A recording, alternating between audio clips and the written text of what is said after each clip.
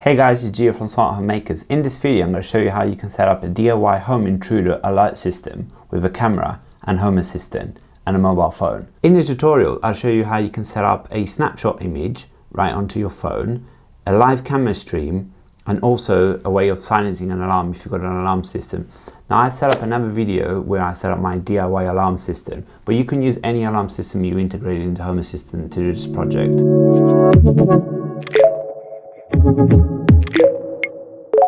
The first thing we need to do is we need to create a folder in Home Assistant to store the images from the camera. I'll be using the www folder so I can expose it in a notification later on.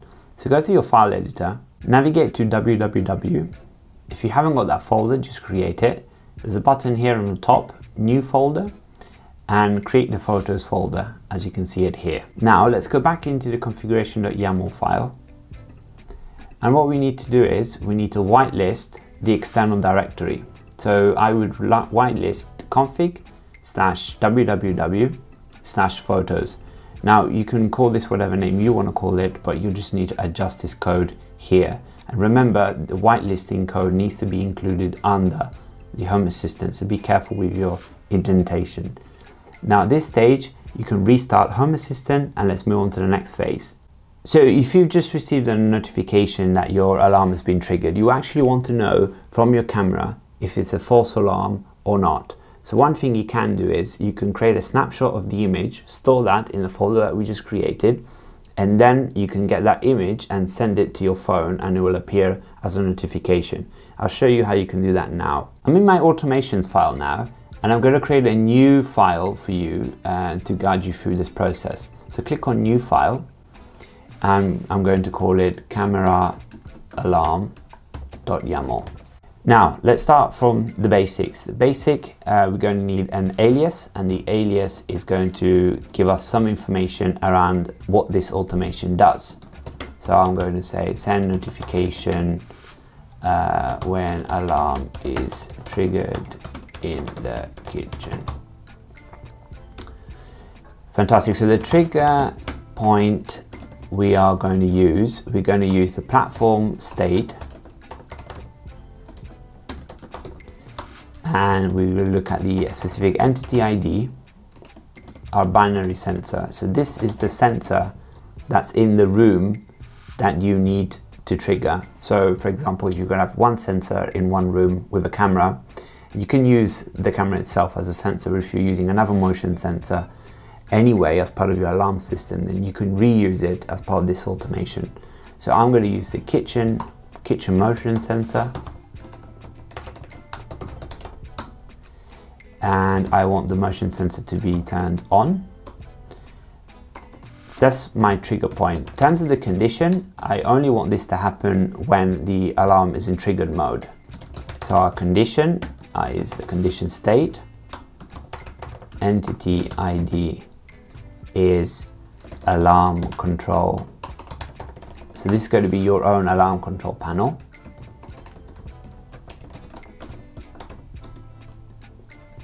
And my state is triggered. This is the part where we could actually send the action now. So in terms of the action, now before we do this, you need to have your notifications working on your mobile phone. You need to have that set up. If you know how to do that, that's fantastic. If you don't, remember you need to have a default in your configuration.yaml file and iOS for iOS devices. Now I'll be using this service called camera.snapshot, and I'm going to use this data, and I'm going to pass a few things. I'm going to pass an entity ID.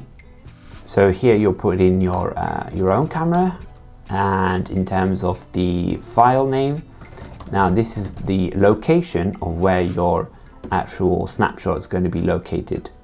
So I'm going to save it under config www photos, and my one's going to be Unifi G3 Dome because that's the name of the camera, and I'm using JPEG. Now you can use templates to, for example, call like a timestamp, so you can have multiple files, but because this is exposed publicly, I only want to have the last one left, but you can change this configuration so you can put it and you can store and number of images you want to store. What I'll do now is I'm going to give this a save, just in case. So at this stage, this will just create the actual snapshot in image without the notification itself. So I'm actually going to use a different camera just for simplicity and for the demo purposes. So I'm going to be using the UVC Flex. I'm just going to change this to UVC Flex and reload automations. Now, if you go to the configurations tab, you can actually go to your automations and you can test them. And this is sort of the best way of doing it without actually moving from your desk while you're, trying things out. So this is my one here. If I execute this, then what I should be able to do is, I've had an image here already previously. If I go to the file editor, and now let's see if it's actually updated. Yeah, so now we've got our second file and we've got a UVC Flex, and if you open it up you can see an image here from the camera. So if this was in case here we've got a cat, if this cat was like an intruder, then we would have a photo of them. Well, at least it would be stored in Home Assistant, but that's not really useful because if you're not away, you want to have that on your phone. So let's add it into our notifications now. So we're back in the same file as before, and we're going to add here, so be careful, only 2 spaces, and we're going to add another service. And in this example, we're going to use notify, and we're going to say notify mobile app is our service. So this part will be always the same. And then you'll need to put your own part. So you're going to need to put your own name, the name of your device that you want to notify. So my example is Giordano S iPhone 7. Fantastic. So I'll go data and then double space again, message, and I'll put in some text here. So we can say there is motion in the kitchen, for example. Now we need to pass data again. And this example, and this time we're going to pass in the attachment. So if we do attachment, I think that's spelled properly, and double. So every time you space out, it's always two spaces, right, when we're indenting. So URL. And this one is going to be specific to your own example. So you're going to put your URL, and this needs to be an external URL, for example, like an Abu Kaza or an externally accessible URL of your Home Assistant instance. And then you'll then put /local /photos and then the name of the file, my example UVC flex.jpg. So that will be sort of the location of the file. So because of for obvious reasons, I'm not going to put in my full location, but the location will go here. So for example, your server name, and it will be in the format of HTTPS // okay. Right. So let me show you everything else. So content type. This is a JPEG file. We're gonna disable the hide thumbnail because we want to show the thumbnail, and I think that's it. So let me clear the space out. I'm gonna save this out and reload automations when you're ready. Now I'm gonna add in my URL in here, and I'll reload automations. So now we want to add in a stream into our notification. We also want an option to silence the alarm, just in case it was a false alarm. So I'll show you how you can do that. And let's go to our configuration.yaml file, and we're going to need to create a push category first. If you've done actionable notifications before in Home Assistant, then you'll be quite familiar with this part. If you haven't, just follow through and I'll show you what you can do. So this is the part that I'm going to be using today. The camera with actions, and my identifier is going to be camera, and my button will be silence alarm, And as you can see, if you just copy and paste this from the blog, then this should work exactly in the same way that it's going to work for me, as I'm going to show you right now. Remember that if you don't have this part here, you need to ensure that you still have these lines of code. So it will be basically without this part, and that should basically all work. Now remember, this case, not just restart hash, you're gonna have to restart the whole server. Getting value out of this video, as usual, like and subscribe. I'm trying to reach 1,000 subscribers by the end of the year. Let's do it. The code in the tutorial, you'll find it in my blog. You can Google Leonardo Smart Home Makers, or there's a link down in the description below. But if you Google it, you'll help me out with the Google algorithm. So let's go through the app now after that you've rebooted, and let's check if the Actionable notifications actually come through. This is a very important step because without this, it's not going to work. Go to your Home Assistant panel and go to App Configurations. Then you scroll down and you find Notifications. You tap on that, and then you should see your synced categories, and you will have camera with actions, and in my example I will have message, but you don't need that because that was for a different automation. So let's now go back into Home Assistant to create our automation to silence the alarm and also to trigger this button. In your YAML file in the automations, now let's add a couple of lines of code. We're going to add push, category camera, and the entity ID of the camera. Now this category camera is the identifier of the Actionable notification. And that's it. So once that is done, go and reload your automations as usual.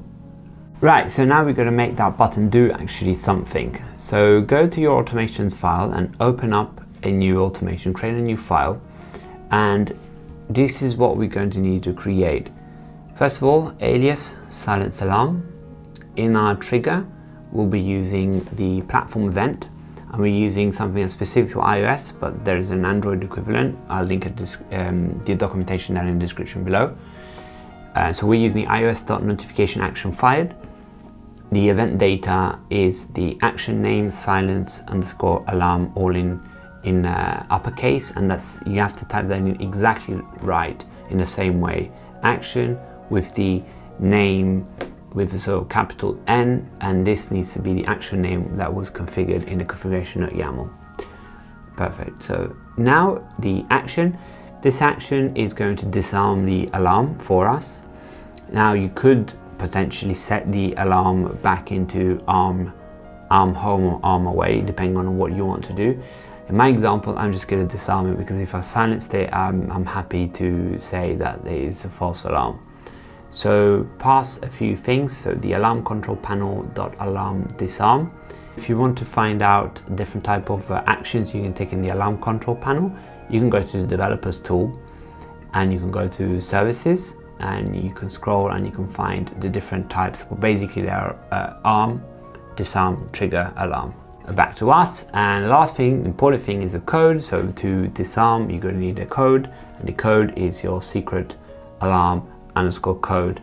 So save that, reload your automations. Now we can test the whole thing working. The initial stage, we have our alarm non-triggered and non-armed. So what I'm going to do is I'm going to go to developer tool, I'm going to states, and I'm going to trigger this alarm. As you can see now, it's disarmed. So if I set the state as triggered, as you can see here, now this goes into triggered mode. So it will go through, do all of your automation. So be careful because this will do many things unless you've disabled them. Now you can see the alarm panel going into sort of an alarm state. And now we can test our automation. So presumably there will be motion in the kitchen. So when there's motion in the kitchen, then at that stage, we will send out the notification. So let's execute this notification. We should get one on my mobile phone right now. So as you can see, I got my alarm notification. Oops. I got my alarm notification first, and then I got the second one with this camera stream. So if I can open it, I can see the camera stream and my silence alarm button. Tap here and I can send can send some text if I wanted to use text to speech, for example, but it doesn't matter what you send. Important thing that you tap silence, and let's go here. Now, important thing, you're going to need to authenticate. It's not going to work without authenticating, unlocking your phone, and it did it, right? So it's quite important that you have it, that it only works if you authenticate your phone. If not, if someone sees your phone, there's an alarm triggered, they can just silence it from there without even you knowing. If your phone, for example, is at home while a burglar's inside. Now, if you want to test this end to end, you can actually do this one step further. You can trigger even the initial automation through the binary sensor kitchen_motion sensor. So at the moment it's off, and if you were to set this as on, but also you'll have the alarm panel will need to be triggered. So let's try that out right now. So first of all, let me do the alarm trigger first. I'm gonna set this to triggered. Yep, and I check it. Yeah, got the message, and then looking for my binary sensor kitchen motion sensor. I'm gonna change this to on, set state. Now we've had motion, and we have the two parameters, and as you can see now, we got our notification. All set, and we have our silence. So let me go back here again, and we can just do silence, text, random text, silence, authenticate, and we're done. I have many other videos for you, and if you want to see how I've actually set up this DIY alarm panel myself, I'm going to link the video to that. But also feel free to subscribe. There's many more content coming up. Stay safe, and let's keep in touch.